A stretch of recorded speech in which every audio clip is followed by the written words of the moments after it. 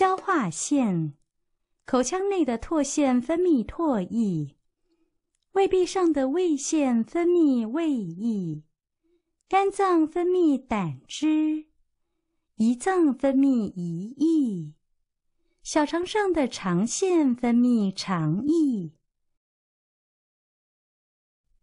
消化管，口腔中的食物在牙齿咀嚼和舌的搅拌下，与唾腺所分泌的唾液混合，随后经吞咽动作进入食道。食物进入食道后，食道会蠕动，将食物推挤进入胃中。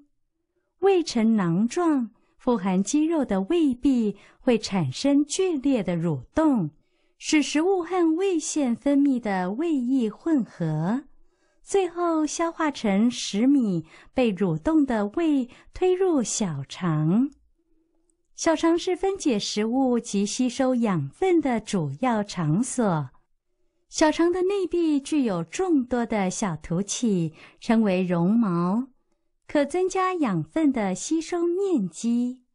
大肠比小肠粗短，可继续吸收食物残渣中的水分。